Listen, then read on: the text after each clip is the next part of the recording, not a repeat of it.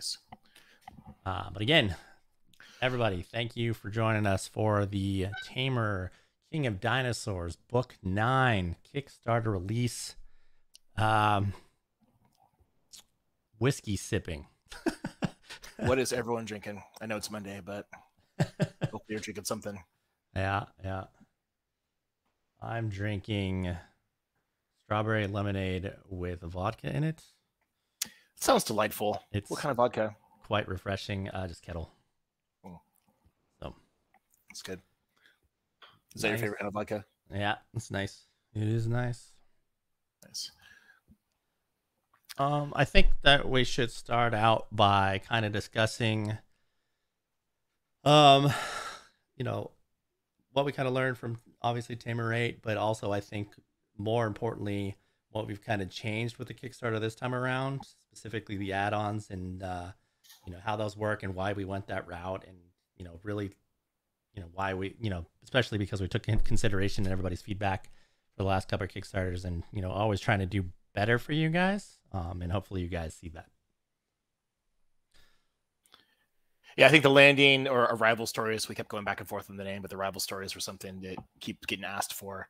So that was a really good add-on for us to do. And hopefully we hit all the stretch goals and I can write them all. So I think that's something that I know people have asked for, but I never really thought people would buy because I've seen other books in the marketplace do like the ancillary side characters novels and they always just don't sell very well. So I was always hesitant to do it, but I figured you guys kept bugging me about it. So let's try on a Kickstarter and see if it gets enough funding for it. And we will put it for sale on the website, but it's going to be marked up higher than what it would be on the Kickstarter. So I think it's gonna be $10 for the ebook and the audiobook's gonna be 15. So if you get it on the Kickstarter, you're getting it less than you buy it when it goes retail. But you guys have seemingly loved it, from what we've seen so far. People pledge. Most of you guys have jumped on board for that add-on, which I think is great, and I think that shows that you guys weren't just all talk. You definitely wanted to see those stories. So you made me a believer because I didn't believe. I was like, no, what? No, people say they want it, but they're not going to buy it. But yeah, so that's been super cool. Similarly with the patches, we really wanted to be able to get more patches out there last time. The logistics of the way we did it last time was just super bad. I think there's still some people out there trying to get their patches or don't know how to get their patches. And if that's the case, please feel free to reach out to us either through the previous Kickstarter or directly through the website if you're still missing your patch. But, I think the way that we did it this time by making them an add-on, ensuring that you get 5 through the add-on, I think is a huge change and a huge difference. And, we've seen, quite a few of you guys also pick up on that add-on for those that are getting the print books and have that opportunity to have that level of an add-on. So I think that's awesome. We're going to love seeing more of those out in the wild. Definitely want to see pictures, once people start putting those wherever they're going to put them. So again, super thankful for you guys really supporting the hard work that goes into obviously the story writing, but everything else that we're doing as well to make sure that this is just a kick-ass Kickstarter for you all.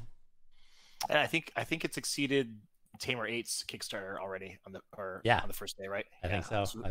We beat last one's numbers already. Yeah, that's pretty good. Yeah. I think in backers and in money.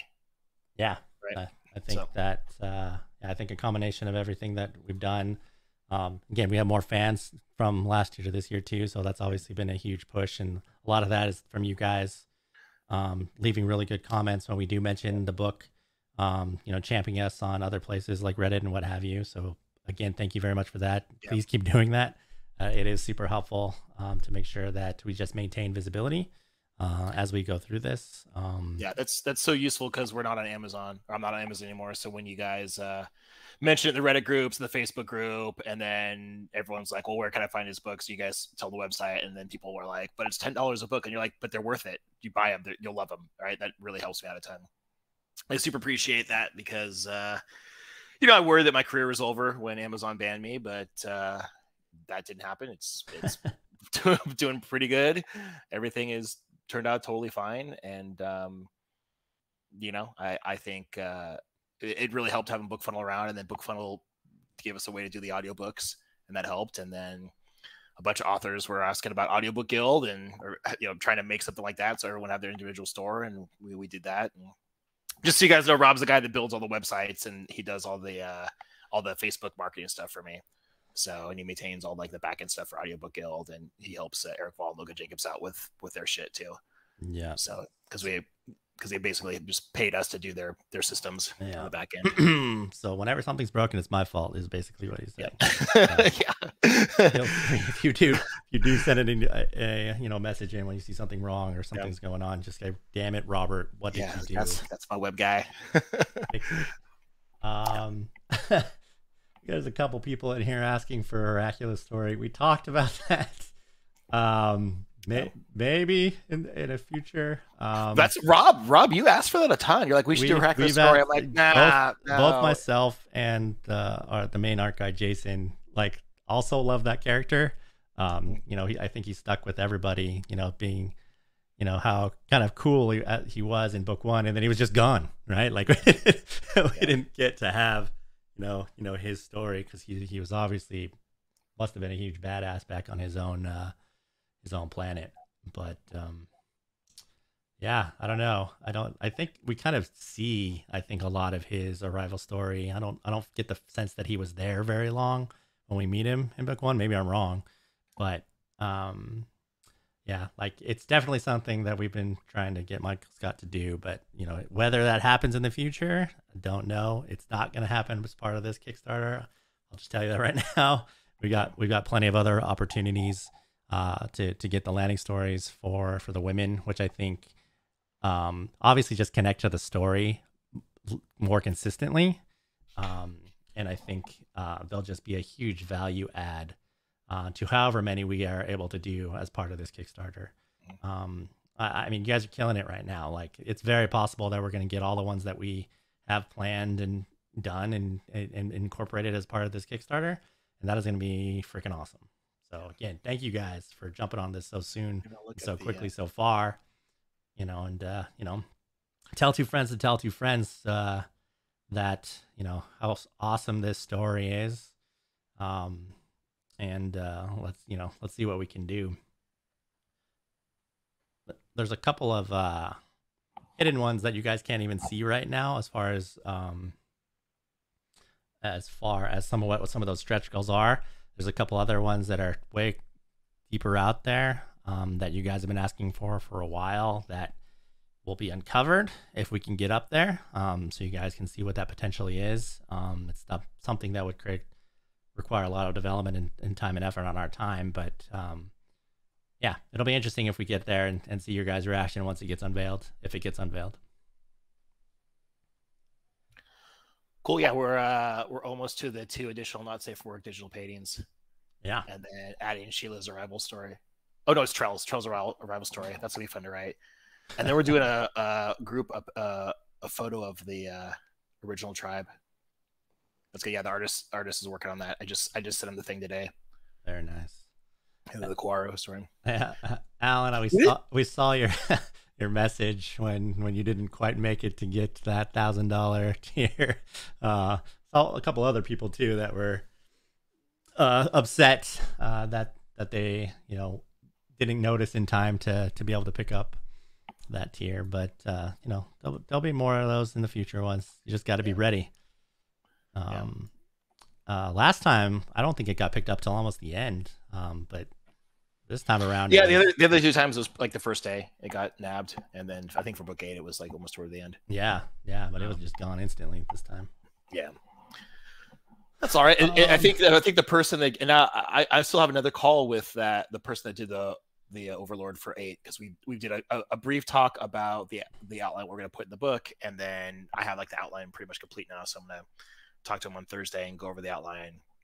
I've started putting some work in the first chapter, and he's got some ideas and stuff. And I do use whoever wins that Overlord thing or pledges for that. Like I sit down, I'm like, this is what I'm thinking for the book. What do you think? Do you have any ideas? Do you want me to do anything? What I think of the 3 people that have done it, everyone's had awesome ideas, like really cool shit that they want to put in that I've taken notes of, and I've tried to put it in there, and they made the book like way better. I think the guy that did book 7, or was it 6 for 7, he wanted all this Jinx stuff, and that's when I came up with the idea of the Victor going back to the camp with Jinx to get his hat, and he jumped in the well, and those guys, all that entire whole scene wasn't even going to be in the book until that guy was like, I really want a Jinx scene. I started thinking about like, hey, what if I did this? And the guy was like, oh my God, that'd be so great. I would love that. So yeah, it's one of my favorite scenes I think I've ever written. Is just when Victor was stuck down in the well with Jinx, and they had to figure out how to get out of there and stuff. And Jinx pulled this hero mode and kicked ass. And because of what he said, I'm always thinking like, how can I get Jinx to do some cool shit in this book? Because I know that guy really liked it. So it definitely, if you're a fan of the series and you got $1,000, I think it's a fun thing to do, because you do get to sit on the phone with me and talk with me. And then when I send you the parts of the book, you can leave me feedback and send me emails and tell me what you think about it, what you want to do. And, not saying I'm going to write exactly the book that you want, but like I definitely take all the feedback I can get, and we brainstorm ideas with my editor. Mm-hmm. Aaron Gonzalez asked, would you ever consider a spin-off or a simple sequel to Lion's Quest? No, I don't think it's like worth doing anymore. I think the story ended in a really good place, and the series never sold well enough to really justify doing anymore. Like for example, like Viking Roomsmith book 1 sold like exponentially more than Lion's Quest stuff ever did. So at certain points in the series, it's like I just kind of whiffed the concept, or it just didn't catch on or something. And I know what I did wrong in Lion's Quest. I've talked about it a bunch. But it's just easier to do a new concept that I think will work. And I have like I really have a good sci-fi concept I want to do. I have a post-apocalyptic concept I want to do. I really want to work on the Drow stuff, and I got to finish like Dragon Slayer and Death Ship, and I'm going through Death Ship right now and revising the versions to add more sexy scenes in them for the narrator. And the narrator's almost done with book 1. The new guy, we're using Jack from Actors Everywhere, and he's doing a really good job on it. Who's the woman that's doing that, Rob? Do you know? I do not know off the top of my head. Okay, all right. But yeah, Jack sounds great on it. But she sounds good too from what I listened to. So it's gonna be good. It's gonna be good. I'm super excited to get that series back up and moving again. I know again a lot of you guys have been asking for Death Ship for a while too.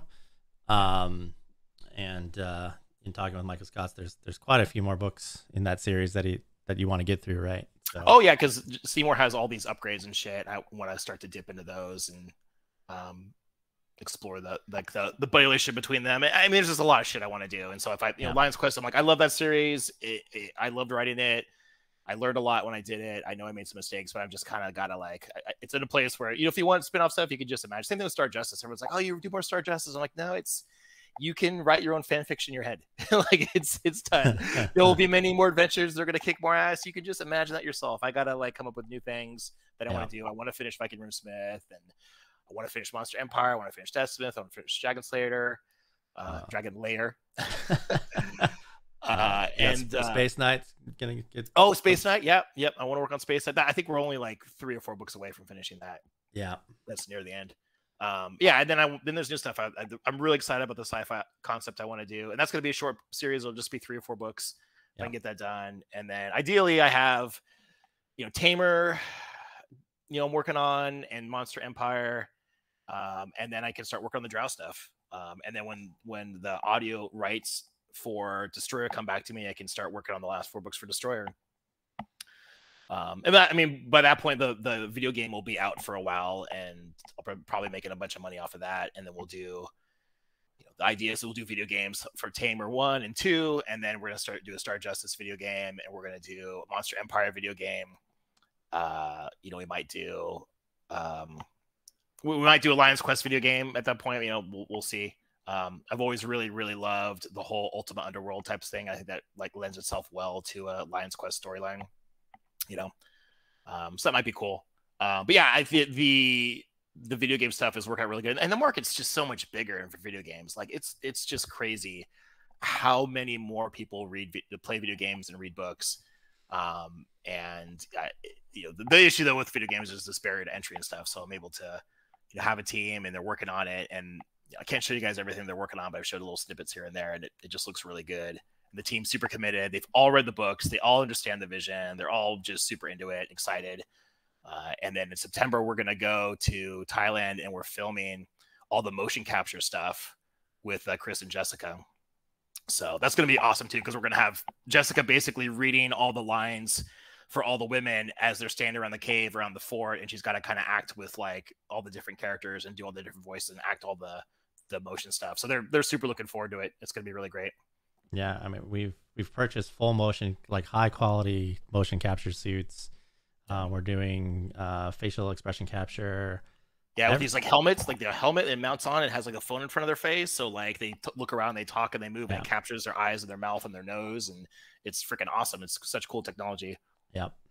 It's gonna be dope. Obviously, it's moving at the speed of video game, but it's going a lot faster than I actually thought it was going to, which is great. But they're, again, like Michael Scott said, they're just super dedicated and they're super into it, which I think is why we're seeing such good movement on the project as a whole. Yeah. And it's going to be an adult video game. There's going to be sex scenes in it. There's going to be romance in it. It's going to closely follow the Tamer storyline. We have to add a little bit more than what's in the books. So the first game is going to be the first 2 books in storyline. Yeah. So it'll take all the way up to the point where they find right before they get Leopold and Emerald. Right after they beat the Utah Raptors, that's where it's going to go to. But I do have to add a little bit of dialogue here and there, some backstory stuff, just as Victor talks to the girls, because a lot of the novels just don't. There's so much internal dialogue with Victor making choices and stuff that just doesn't lend itself to playing a video game, because you just play the video game and you do those things automatically. So we're gonna have to add dialogue of basically the women talking to each other and a lot more backstory stuff that doesn't really come up in the novels until much later.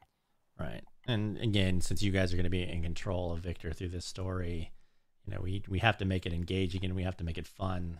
So there's a level of questing, and there's a level of battle mechanics and relationship mechanics that we're actively thinking through and going down the process. And obviously we'll have a testing phase at some point, and we'll be leaning on you guys first and foremost to do some of that beta testing. We're not close to beta testing, so don't get too excited right now, but we are going to be opening it up to a handful of folks to get your feedback. So just keep that in mind, especially if you've ever done video game feedback before or bug testing in any sort. Get ready to raise your hand, when we ask. Yeah, the game's going to be very similar to like Mass Effect or Batman Arkham Asylum type games. It's not going to be like Ark Survival in that you have like an open world and you kind of do your own thing. That you follow the plan that Victor makes up in the books, and you as a player, Victor. So Victor says, hey, we're going to do this and this and this. So every day you have to get food, you have to get water, and you have to get supplies to build the fort. And you have to make investments in technology to make all of those things easier at the cost of doing that thing right now. So you have to kind of figure out, like, do I go get water this morning with Sheila, or do I go get more clay to make pots to hold more water so I can skip days getting water because I got to build the fort. So that's pretty much the mechanics behind the game, is making the decision, do I need to get water or food or do the fort? And there's not enough time in the day to do everything that you want to do. It's not an open world scenario.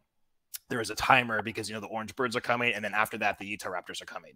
So there's a ticking clock, very similar to Dead by Daylight, if you guys have played that video game, where you only have, they're stuck in a mall, I think, in the video game. He only has X number of days to get the shit done to get out of the mall because the zombies are attacking. So that's very close to kind of the setup for this game. You only have so many days to do the thing. So a lot of it's just going to be like trying to make investments in the technology, investments in weapons, doing all these things to develop, so that you can get the fort built in time, while also date simulation, romancing the women, getting them things. Like the women want different stuff. Like, obviously building the fort is going to get you romance points with the women. We're calling those respect points. So you're going to get respect of the women just doing daily things, but then they're going to be like little quests that they want you to do. Like Galmine wants a certain kind of herb gathered. So if you find that herb, she gets bonus respect points. If you kill a certain badass raptor Sheila gets you more respect points. If you bring Trell, like you find plans or designs to build things, Trell get more respect points. Kasseri once like soap or dies. So there's all these things that you can get more respect points. And the game becomes more difficult as you try to get and earn all the different respect points for the women. So you could do one playthrough of the game and get all the romance for all the women. You're totally fine. But if you want to unlock outfits or additional sex scenes or different date sites, then you have to replay the game and you have to do all the different tasks in excellence and really beat the timer to unlock all those new and interesting scenes with the different women. That's how we're kind of trying to make it so it has a lot of replay value and a lot of different things that you can do with that. But I definitely don't want some sort of open world game where you guys spend like 3,000 hours playing the game, building different forts and stuff. Like I really liked games where I know I could start the game, play through it, finish it. It was done. That was a great experience. Now move on to the next game, you know? For you open world bros, I did try to fight that fight and I lost. Yeah. Yeah. So, Rob's how many hours do you have on Arc, Rob? Like 2,000. Something yes. like that. But yeah, that's low for some people. But I mean, I'm still super excited for the game too, right? It's still going to be really cool, really unique, especially for the genre, right? Because again, most adult games are literally just adult with cutscenes, right? We want this to be a game. We intend for it to actually be able to stand on its own and be on consoles without the adult content, and so that means it has to actually be fun, right? And not just, you know, alone time. Yeah, you're gonna need a computer PC with Steam to get the explicit version. We'll do like a PlayStation, Xbox, and Epic version, but they won't have we can't have the not safe for work content in those. Yeah. Because they won't let us do them. Yeah, I think we can get some faded black scenes, but you won't be able to do like like you could choose the position that you want and you can replay the scenes and have, and you can basically do like the fuck simulation. And the PC, you could do that, but we can't do that on any other platform. So you definitely want to have, we're going to have a link to download directly from us because Steam takes like 40% or something fucking bullshit. So you buy it directly off our platform. Yeah. And then we get all the money, which is good. And the taming options are going to be story driven. So it's not like you go out there and you choose whatever stuff to tame. The story is going to be like, oh, there's Hope, like just how it happens in the book. There's Hope, she's there. You go and tame her. Then there's like the chase scene and all that stuff, and then you get Bob, and then you get Sonny and Cher and the Trikes, like all that stuff. It's gonna follow the story. So we're not gonna have like an open. You just go out and tame whatever dinosaurs you want. The story is gonna set it up so that you tame it following the book. And a couple reasons why we did that. One is I really, really wanted to just follow the story of the book, and then two was budget wise, trying to create some sort of taming system that made sense, that wasn't completely and totally ripping off Arc. And then the modeling and all that stuff, we were just like, it was going to be beyond the budget and the scope of what we could do within the next few years. So, I mean, and I really kind of didn't want that anyways. Like, I didn't really want, like I said, that open world kind of do whatever you want, build whatever fort you want stuff. I just wanted like, let's follow the story and just tell a really good story and have the romancing options for the women, and do it that way. And if I look at the market right now, there still aren't any games really.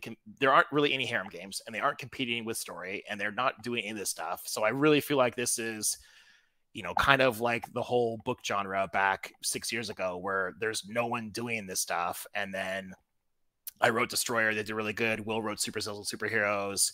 E. William Brown had his Daniel Black series and just blew up because, oh wow, guys like having sex with a bunch of women. Who knew? But there's nothing like that in video games, right? And a lot of men play video games, so I think it's gonna be a huge hit and really successful, and to bring a lot of people into the books and the audiobooks and that brand too, and they'll read my other books. Yeah.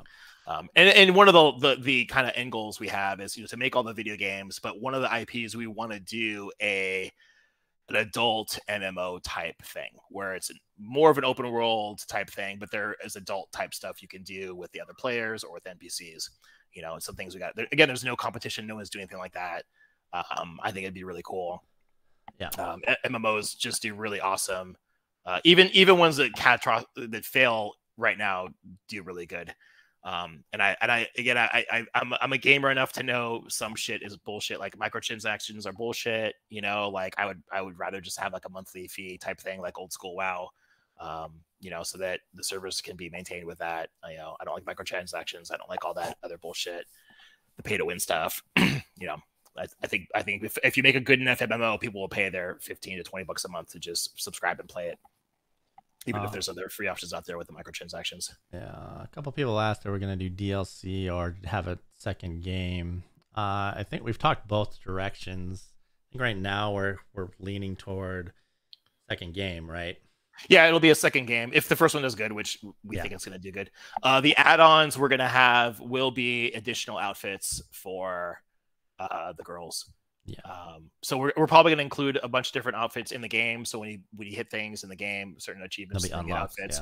Yeah, but I mean, like, we're going to have a designer working full time on doing outfits, just because it's a thing that people have asked for and they're in other games too. So, you know, we'll do an outfit every week or so, and you can pay $5 or whatever for it. Or we haven't figured the price or anything like that, but that's something we'll definitely do. And those will carry over into all the future Tamer games that you would buy.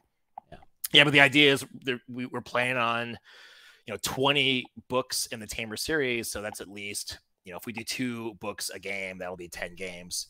But they'll probably make it shorter than that eventually. They'll probably, I mean, imagine we'll have 6 games, and that'll be, we'll figure out how to condense the story into that. For taking it back to why we're here, because I know we've had a couple people come in while we've been talking about the video game. Again, thank you guys for being here and supporting the launch of Tamer, King of Dinosaurs book 9. I don't know what book 9 is. Tamer, King of Dinosaurs book 9 over on Kickstarter. If you haven't pledged, please at least go take a look at it, see if there's something that tickles your fancy. We've got a lot of new things going on this time with add-ons for Arrival stories that we're doing. We've already got 2 unlocked. We're going to be writing one. Michael Scott's going to have to write one for Sheila and Downline so far, and hopefully I get the Trail one. That'll be awesome. Yeah, I think for sure we're gonna get quite a few of them that you're gonna have to do. But I'm excited for those. Everybody else obviously seems to be excited for them. We're getting most people backing or adding those to their pledge, which is awesome. But again, in general, you guys, thank you. Michael Scott and me would not have a job without you guys and without your support. And your love for the story and for its characters over the years has just continued to impress everybody on this side of the screen. So thank you very much. That voice in your head is Rob. That's my assistant marketing guru guy. He does all the Facebook ads, builds a website, makes sure all the audiobook stuff goes, and he runs Audiobook Guild. Yeah. So yeah, again, you'll never see me. He does all the cool graphic stuff too. Like I would just be doing like a Facebook live stream here.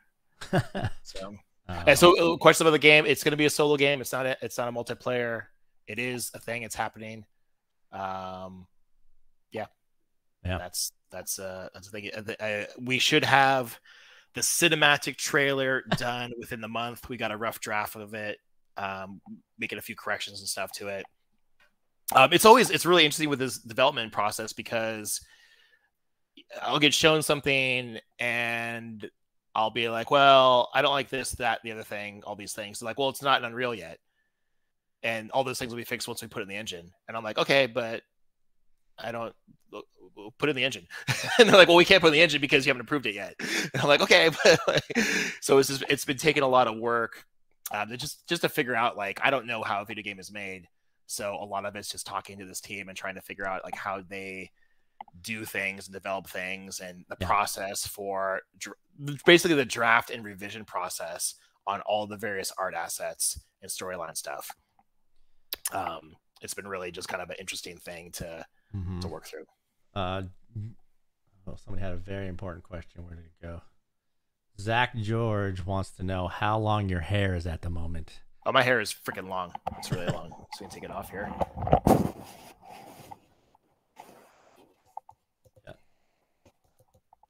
It is amazing. for getting pretty long. Yeah. Yeah. My wife says it makes me look younger. There you go. It gets the tangles in it though, man. Like, it does. I need my hair's about the same length as Michael Scott's right now, and I'm so used to having short hair, and it is. I don't know how females deal with even longer hair than this. It's insane. No. James Smith mentioned, and we should mention this too, that one of the other things that we're doing this time around is we're actually putting backers' names inside of both the ebook and the paperback versions that go out. That is something that we thought we should do. And again, if you guys like it and it doesn't take up a ridiculous amount of real estate in the back of the book this time around, it is something that will probably be continued, because we think it's important that you guys are getting some level of credit, or because it's due, obviously. Especially for, being willing to back something that doesn't even exist, right? Put money towards something that doesn't even exist yet, and trusting us to just do, or trusting Michael Scott more than anybody to do, an awesome job at getting you the story and continuing the story in an exciting and consistent manner. That's just gonna, bring you back for more and more. Yeah, Rob's really good about that, because I'm like not that good with marketing. I'm just gonna write the book and whatever. people want it, they want it. And Rob's like, well, maybe you should like put the names in the back. I'm like, they don't care if their names in the back of the book. And he's like, no, bro, like they kind of do. And I'm like, all right. You also didn't think people cared about sales. So. Yeah, I would never do sales on books. And I was like, hey, just do a sale every once in a while. Let's see what happens. And I think a lot of when I do a sale, you guys try a series that you haven't tried before. So that's good. Yeah. Oh, and speaking of sales, for those like 3 of you that probably don't have all the Tamer books already, book 1 through 7 in any format is 25% off on the website right now.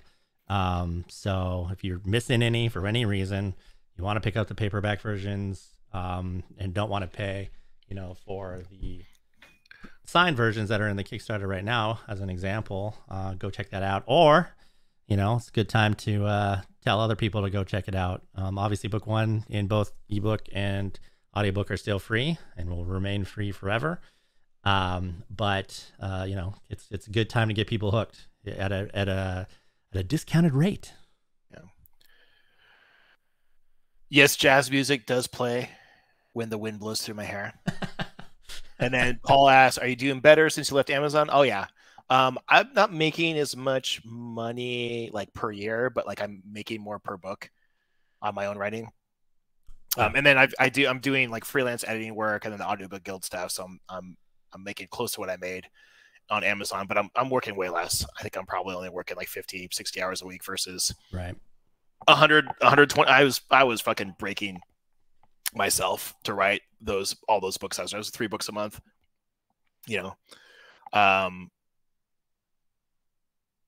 so it's really, I mean, everyone should try to go direct. I mean, I understand Amazon's still a huge marketplace, but I think over the last couple of years, Amazon's removed the also bought banner, so authors are making less and less and less money.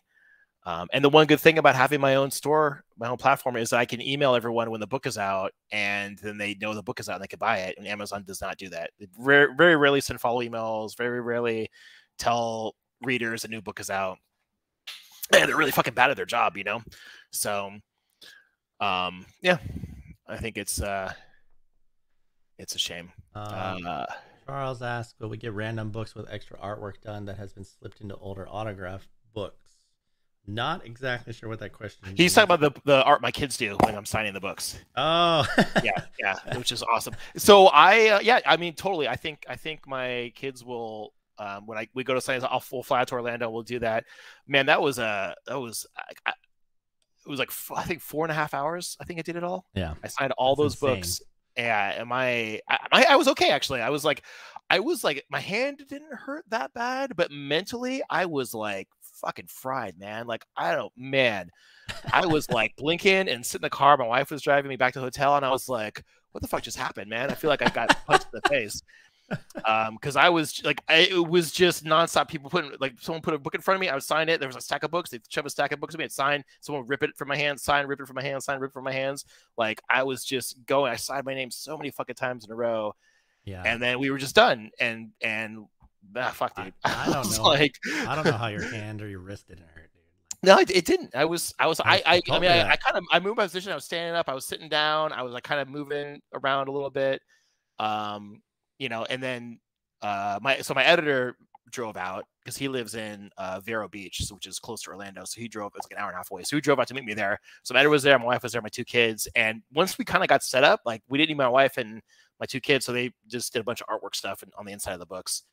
And Quartermaster, those guys are so fucking cool, man. They like their whole lunchroom was filled with my books, and everyone was coming by and saying, yeah, like, hi, Michael Scott, thank you so much for like using us. And they're just like the nicest people, man. Yeah. How are your sales from Audiobook Guild doing? How's your effort to recruit more authors to your platform? That's a good question. So I think I think it does good. I'm not, it's weird about the recruiting the authors thing because I'm kind of not really looking for authors. I need an author that is, has a library of books out and is still continuing to write. Yeah. And you know what I mean? Like that's kind of what I need. And there's not a lot of authors out there. You get these authors that'll make a book or 2 and then they quit. But it's very rare that I'm like, an author is like, I'll do a book every month or 2. And it is willing to take the risk to move from Amazon. Like we just got Jeff on the platform. What's Jeff's last Jeffrey name? Kohanic, yeah. And his stories are great, right? And one of the things, again, we're just being super cautious with the platform. We want to make sure anything we put out there is quality, has quality narration. You know, Jeff came on board. He only has single narration, which is, again, not normally what we're looking for, but it was Travis Baltree, right? So it's like, okay, obviously this is good narration, right? And they're older books, but, you know, there's 12 of them, to Michael Scott's point, right? And there's a novella that's free as kind of a prequel to the entire series on the site right now. And so that's kind of what we're looking for. It doesn't have to be harem. It does have to be, again, geared toward a male audience, right? So, you know, it's still got to be action filled. It doesn't necessarily have to have love interest, but it, you know, it helps the story move along, I think, in general, always from a balancing perspective. So that's what we're looking for. But to Michael's point, the biggest hurdle is, you know, people are scared to come out of Audible or to even just come out of being exclusive with Audible, right? Even knowing that they're getting shafted because of everything that's out there, that just proves they're just getting ripped off by Amazon, basically. Yeah. It's scary for them. It's very scary for them. So we need you guys to kind of vote with your wallets, if you will. You know, when we put people out there, like Jeff, who, again, it's not a harem book, it's a fantasy book, right? So that's kind of a current problem with Audiobook Guild, is that, you know, the majority of the books on their harem, that's the majority of the people buying from that site. But you have to trust us that anything that we put on that site, I've listened to personally, because that's what I'm making sure happens. And if I listen to a shit ton of audiobooks across the board, right? So, if it's on there, it's because I believe it should be on there, and I think it's going to be fun for anybody that's currently an Audiobook Guild listener, and any future Audiobook Guild listener. Yeah, I think the issue is the way Amazon's really cornered the market with Audible. It's if you are exclusive, you only make 40%. So it's just so crazy, and it's predatory because they count a borrow in KU as a sale. So to Whisper Sync, you can borrow a book in KU for free and then Whisper Sync it for like $4 to $8. Yeah. So the author makes $1 off of that. And I can understand, you know, fans being like, well, I paid $1 for this audiobook. Yay. But like, you're not going to get any more audiobooks if an author is only making $1 off an audiobook that cost them $4,000 to record. They can't afford to do it anymore. You know, like, and we're seeing that a lot in harem. That genre is these guys can't make these audiobooks anymore. Podium used to give really good advances for books in our genre, and now they're like, they don't want to do it anymore. You know, they don't want to be in the genre anymore because it just doesn't make any money. So and another thing, so but if that's exclusive, if you're exclusive with Audible, they take 60% just for having the website. They don't even fucking pay to get the book recorded. They're just taking 60% because they fucking can. It's outrageous. And if you're not exclusive with Audible, they take 75%. So the author or the publisher only gets 25%. Can you fucking believe that? It's insane. So if a book is not exclusive on Audible and a customer gets it in KU and whisper syncs it and buys it for $4, the author makes like $1. It's just fucking terrible, man. It's so bad. And Audible doesn't tell customers new books are out. They don't tell the author what the email is. So that's different with Audiobook Guild is the authors make 70%. Is that right, Rob? 70%? Yes, 70%. So 70%. And I tell everyone the email addresses of the customers that get their books every quarter. So like, for example, Jeff, I'm like, here's all the customers that got your stuff. Here's all the email addresses. And when a new book comes out, we email all of them. And if you want to email them, you can email them. Tell them you got the next book coming out because they're your fan. They bought your stuff on our platform. Yeah. And they make more money. So Jeff's really been smart. All of his ad spend has been to send people to Audiobook Guild. He's not sending anyone to Audible because he knows if he gets a customer for spending $1 on Facebook and they come to Audiobook Guild and they buy it, he's going to get that email and he gets 70% of the sale, right? Which is way better than Audible. He would market and advertise and send someone to Audible and then he'd get 40% at best, and he would never get their email address because they're Amazon's customer. And Amazon firmly believes, no, they're our customer. They came to our site to buy something on our website and they would have bought anything else but your book. So I just think it's a bunch of bullshit. And I don't like Amazon. There's that. For good reason. Day Lamont, we work with Actors Everywhere, which is actors that do all of our narration, and they have a team, and we pay them for the narration. We ourselves are not brokers. We do not sell narration. And we've had quite a few people actually come to Audiobook Guild and say, "Hey, can you record my audiobook for us?" We're not that type of publisher, right? We're not doing that. We can give you, I can give you their contact information. I can set you up with a meeting if that's something that you want to do.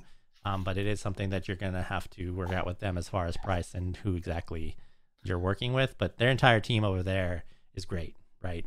They have different rates for different people. If you want Chris and Jess, you're going to definitely be paying more because they're Chris and Jess.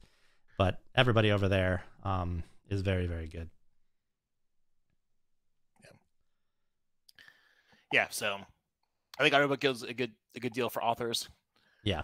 But again, you can see, guys, where I'm being a little cautious because I want to make sure that we get the right authors in there. They're going to be producing really good content and keep producing it, and that they want to, market and sell the stuff.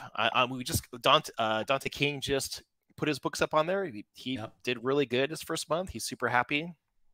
If he's spending money on ads, he's going to send them right to Audiobook Guild. And that'll help all the authors on there, is because if someone goes to buy an audiobook from someone they like and they're on the store, they're going to buy stuff from other people that are on there. And I do feel like, and this could be Amazon screwing with things because they screw with things, but I do feel since Audiobook Guild has come out, I think Audible sales have suffered tremendously in that genre, in our harem kind of genre. I just look at what people used to make and their views and the sales used to make, and then I look now that Audiobook Guild has been out for like 2 years, and I look at what people make on Audiobook Guilds, and I'm like, man, I can't imagine anyone's making enough money to continue recording books now. And that could be because everyone's going to Audiobook Guild, which would be awesome, but I think it's more just that Amazon is just not showing books anymore, and they don't give a fuck. Yeah, probably a little bit of column A, a little bit of column B. Yep. Alan's apparently willing to do some voice acting for free on DA, so there you might got a starting point. Rob, tell me about this shirt that we've got. Oh yeah, so the shirt. I will put the link here again. Thank you to I think it was James that had originally said that he bought it and that it was freaking awesome. I'm going to make sure Joshua Jones. But there you go. You can click on it, but it is kind of our thought process on the design team was, how do we make kind of like a rock band shirt for Tamer, and specifically for this Kickstarter, as kind of like a cool conversation piece and something that would just look awesome to wear, right? And so it's really kind of got like late 80s kind of rock band vibes going with it. It's all pixelated. Yeah. Dude, It's pretty freaking dope, right? Like I'm for sure gonna order one. You don't wear your own merch, but I think in this case, dude, would that be weird? Like, I'm looking at the shirt, I'm like, this thing looks freaking awesome. But I'm like, it's like being in a band and you wear your own band t-shirt. Like, that's fucking weird, isn't it? I don't know. What do you think? Is that weird? Like, for me to wear my own shirt? Like, I mean, I'm not Elron Kong, right? I don't have to like, I don't have a shrine to myself in my house, right? All right. If you walked in my house, you would have no idea I'm an author. There's like no library with books everywhere. I have a little cave dungeon with like weird looking keyboards, and that's the only way you would know. You do have it on the back of your car, though. That's true. Well, that's like an expensive for marketing. Well, that is true. You can't. It's just so I could expense my entire car for marketing. Yeah, well, that's good. And my accountant said it was cool. I could do it. I'd do that to my own car. Can I get a wrap? Yep. Yeah, I think the shirt looks cool. I would totally wear that if it wasn't my thing, and I wouldn't feel really weird. It's not weird, Mike. Don't say that. It's weird. I mean, it's weird for me. Because again, I feel like I'm in like a band and I have my own band T-shirt. I don't know.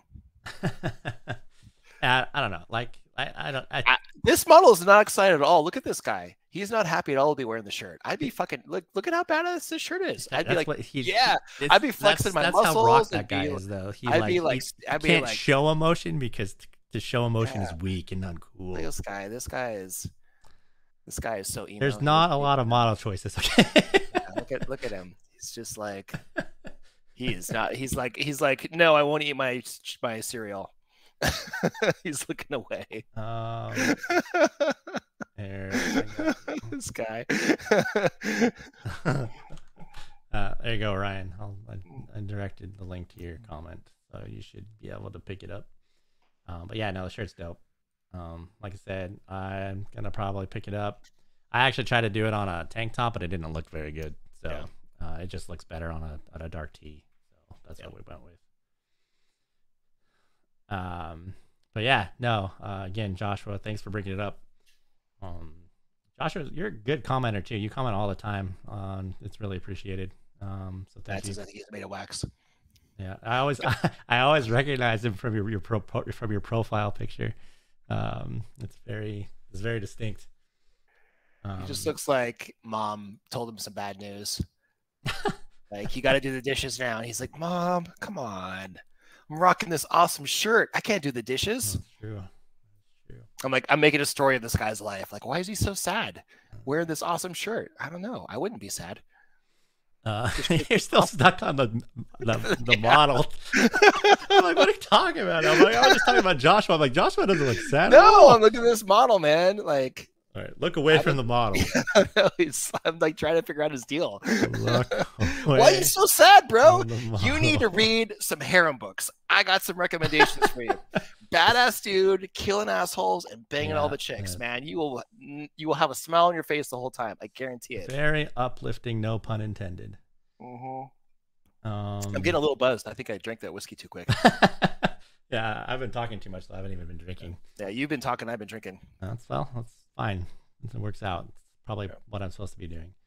All right, what series on the audiobook guild do you guys think is underrated? Oh man, you should do right now. We're actually that's not a sale on audiobook guild. That's Logan's doing a sale, but Evil Genius is, I think Logan has for sale on his site, so I would buy it there for less. That one has all of Actors Everywhere reading the whole thing, and it's super good. Yeah. So I think they have like 4 or 5. It's OG Actors Everywhere too. Yeah. So six people or so reading. Yeah. Every character. It sounds really good. Yeah. Smile-It-On's also really good. It's slept on. Yep. Yeah, Evil Genius is good. But get Evil Genius on Logan's website. It's for sale right now. And we don't have it for sale on the audio. Nathan Thompson's Challenger Call series is super slept on. Yeah. I read Nathan's series is super good. Yeah, I would definitely pick those up. We really want to be able to do more of those. He's at like 9 books written, and we've only got 3 audiobooks so far. That's another example of how Amazon fucking screwed him. His first book came out, did really good, super good, Second book came out with it. What Audible said there was an error on it or something. Yeah. And they never showed it to anyone. It just disappeared. So, and he's like, I lost all this money. I don't, you know, and so he was one of the first authors to talk to me. It's like, hey, can you just make an audiobook store? Like, because I can't sell this on Audible anymore. Yeah. I don't think I could do anymore unless I find another way to make money off of it. So, I mean, like guys, for real, like I know you love the audiobooks, but it costs a shit ton to have, you know, narrators read the books. You know, it's such an interesting thing in like the industry. So like people will write, like authors will write books for free. Like I wrote the first 4 Destroyer books for free. Like I didn't make money off of them, and I was hoping I would publish them and make money off of them, and I did, and I made money, and I was able to quit my day job. Like I got super lucky. But I know tons of authors that just write books and write books and write books, and none of them make fucking money, but they keep on writing. And I'm like, man, like, why would you do that? But they're like, I just love writing, you know? And that's kind of why Amazon and like the movie industry is able to exploit writers, because there's so many guys and girls that will just do the job for free. But narrators will not narrate a book for free. They need to get paid. It's actual like work. It's not a hobby. Yeah. So Amazon has tried so many times to make a Kindle Unlimited type thing for audiobooks, but the consumer will consume for free so much content for free, an unbelievable amount of content for free. And every time Amazon has tried to make any sort of all you can eat audiobook thing, it's just completely cratered. And every author has been like, I had 10,000 people listen to my book and I made $10. No fucking thank you. Right? I cannot possibly make another audiobook with how much it costs. But there are plenty of authors who would be like, wow, 10,000 people read my book and I made $10. That's amazing. Yay. I'm so happy. But like, you know, like me personally, like I'm looking for another job, you know, like I can't feed my family off that. So like, I'm going to get another job, you know? So, and I do kind of wonder sometimes about, you know, because I see these authors and some of them are in like the harem genre that like write book after book after book and they don't make any money and they just keep writing books. And I'm like, what are you like, bro, get a job, man. Like just go go wait some tables or bust some tables or go get a retail job. Like, what are you doing, man? Like you're working so hard writing all these books and you've never made a freaking, you know, $1,000 off of it. Like you're better served to just go get a job. But oftentimes they aren't married, don't have a family, stuff like that, so they can just indulge in their hobby.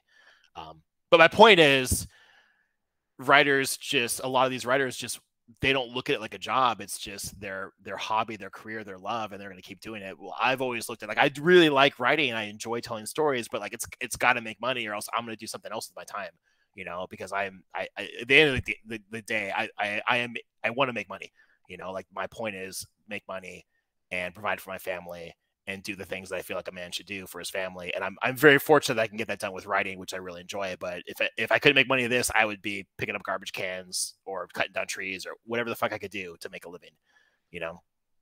So, Christopher, I don't think it's necessarily a challenge that you guys really like certain actors. Obviously it creates scheduling conflicts because they get popular, and then, you know, things like even with, you know, Michael Scott and everything else in the beginning, right? He had Luke Daniels and what's the other guy's name that's super popular?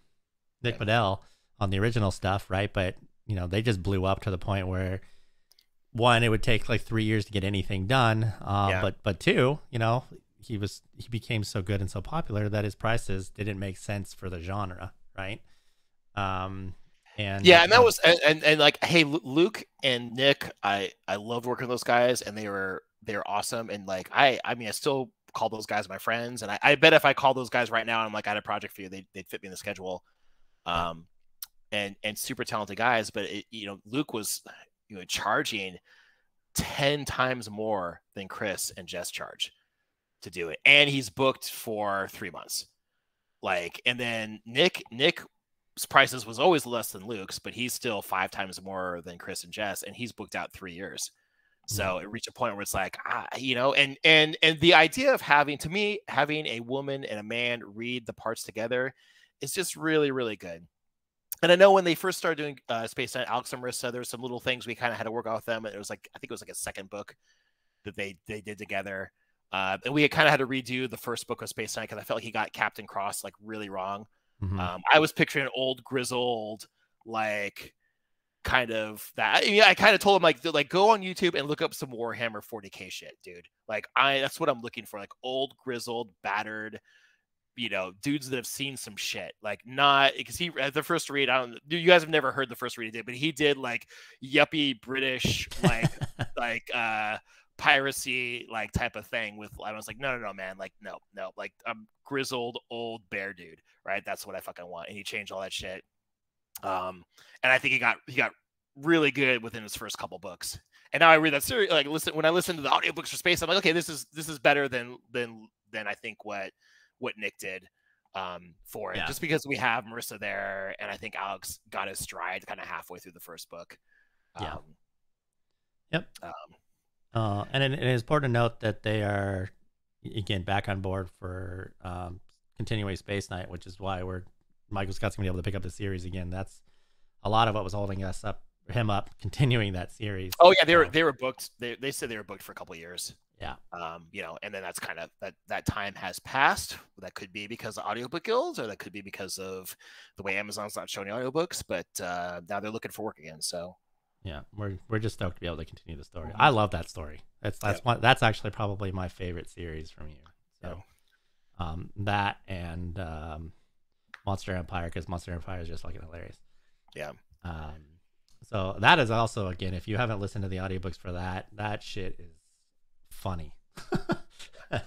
So it's good story too. Like but it's got that good mix of humor and action and storytelling that I think is really, really good and really, really fun.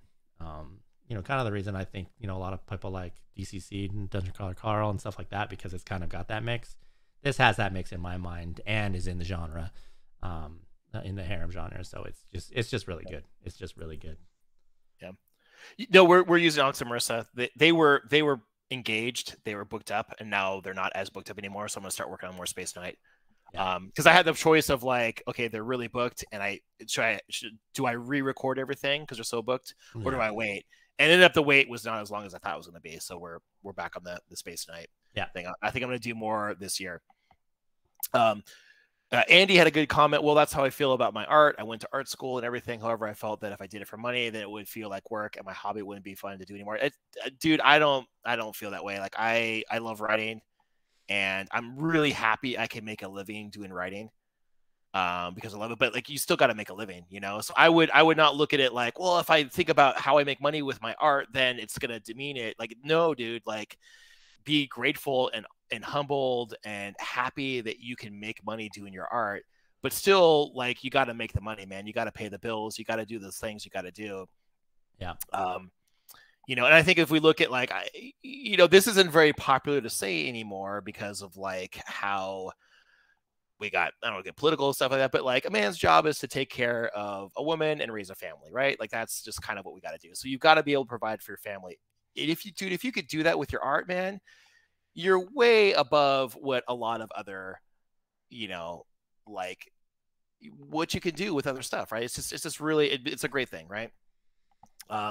Actually fun. I've been at parties with people before, and they're like, they see my wife and I'm like, oh, what do you do? And I'm like, oh, I'm a writer.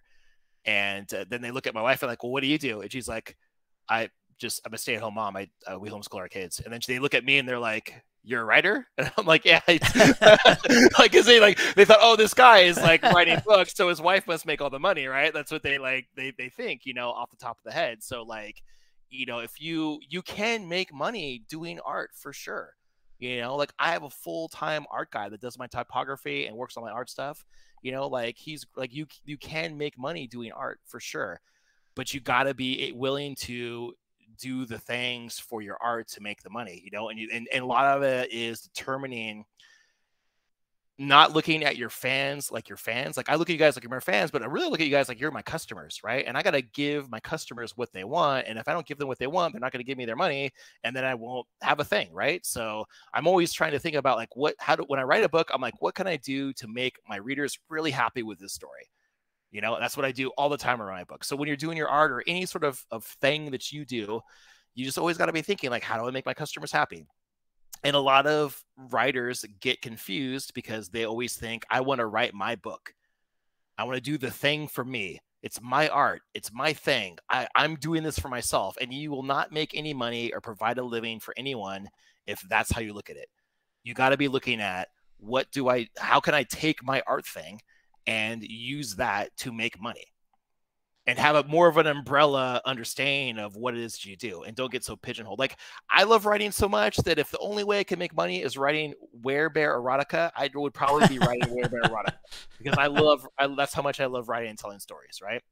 But I would also do other things. If I couldn't make a living doing writing, well, then I would do something else, right? But like, I would love to make a living doing writing. So if I only way I could make writing was doing werebear erotica or writing romance books for women, then fuck yeah, I'm doing that shit. I'm gonna write the best damn werebear erotica you fucking ever heard, you ever read. That's what I would do, right? You know, because I don't care. I'm a writer, right? I'm not like, oh, I'm a writer and I only write these kinds of stories, or like, you know, so if like I'm an artist but I only want to do the things I want to do, or only this little kind of segment of this thing that's my thing. Like, no, man, don't be like that. Just think of yourself as an artist. How do you make money doing art? Determine what the market wants you to do, and then you provide that for them, right? And you still get to say you're an artist and you do your thing. That's my take on making money as an artist. Now I'm gonna drink some whiskey. Yeah, good job. Yes, Zach. Werebear erotica is coming around the corner. Just wait for it. 2024. Yeah. All right. We've been going for about an hour, guys. We're probably gonna wrap it up because I think Facebook starts kicking us off like 15 after an hour. I don't want to get cut off. But again, thank you all for coming. Thank you all for supporting the Kickstarter. For those of you who have, thank you to you guys who are totally going to do it as soon as this video is over, or this live event's over. Thank you for supporting Michael Scott throughout the years, and in doing so, giving me a job. But yeah, just keep them coming. Keep your comments coming. You know, be active in the Facebook group. You know, share why you like these stories elsewhere. If you're on other social platforms, it does super help a lot because, you know, again, we said this earlier, but you know, not being on Amazon, we lose a lot of visibility, and we kind of rely on you and me, obviously, to make sure we're maintaining that visibility. But you know, if everybody buys the shirt and wears it around, that's going to be helpful also.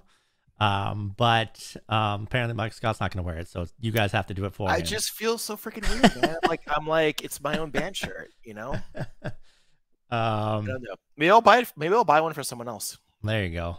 Maybe I'll do that. Yeah. I should buy.